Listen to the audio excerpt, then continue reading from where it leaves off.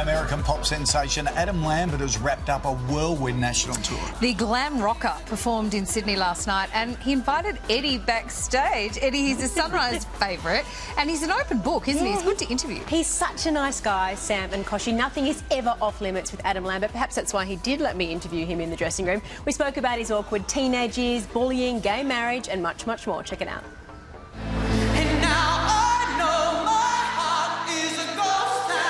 He's been called a modern-day Freddie Mercury, and last night Adam Lambert had thousands of fans on their feet at his final Australian concert. Moments earlier, I joined him backstage. Well, Adam, thank you for having Sunrise in your dressing room. This feels pleasure. very intimate. It's very zen in here. You got the scented candles, you got some carrot It's nice to have a sticks. candle, carrot sticks. It's not very rock star. No? That tequila is great. There's tequila and carrot sticks over well, there. you know, I'm trying to keep my figure, so...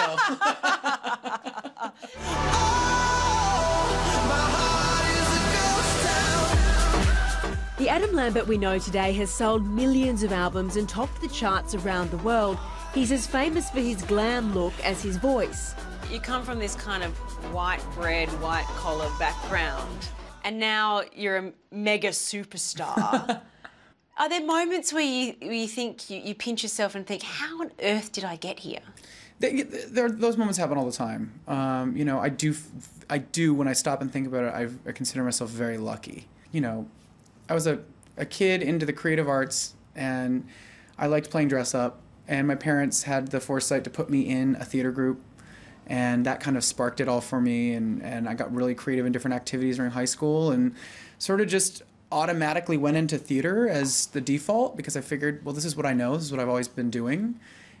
And I just never thought there was going to be actually more than that. And I had a great time in theater, and I think it's an incredible lifestyle.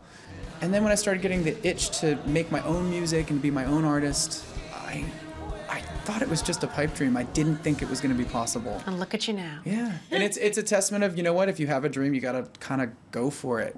You posted a very dorky photo of you a few weeks ago. There's plenty of dorky photos, yeah. That from the 90s. It's a very different Adam with the Lambert. hair, Yeah, with the hair. You're a ranger. You're a redhead. I am. It's a toasted almond strawberry shortcake. Really. Yeah. My brother claims to have strawberry blonde hair. Yeah, because it's actually not. It's not Ed Sheeran red. It's not red. It's like a ginger frosting. Yeah, it's a slight copper penny. What's your message to someone who kind of sees that photo, one of your fans, and maybe going through an awkward teen stage and needing that inspiration to, pursue their dreams? You know, I think with everything, I think that the next generation coming up right now is actually very exciting to look at, because I think a lot of the old, like, shame and the old sort of judgments about who and what you can be are starting to, like, fade away a little bit. I think kind of anything goes more and more. There's always going to be bullying. There's always going to be awful people out there. There's always going to be hardships. But I think there's more options for young people in what and who they can be. Another lonely night. I would do anything to have you by my side. Gay marriage is such a big debate here in this country. What do you think about that? You must have probably lots of your Aussie fans who mention it to you, who it's important to them. I would expect it to come around very soon here, you know, considering how liberal and forward-thinking Australia is. I mean, every time I've been here and the people that I've met, I've been so impressed with the attitudes towards the LGBTQ community. I mean, it's very open here, and I think that you guys were way ahead of the States in that regard. So I'm sure it's only a matter of time before the marriage thing happens. My heart is a ghost town.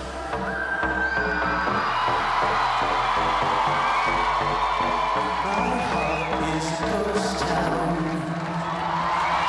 That was the final night there of his Asia-Pacific tour. He's been to China, Korea, Japan, all over the place. He said all he wanted to do here was hug a koala. I didn't have one in my handbag, but if you have one handy, you can get to Adam Lambert today.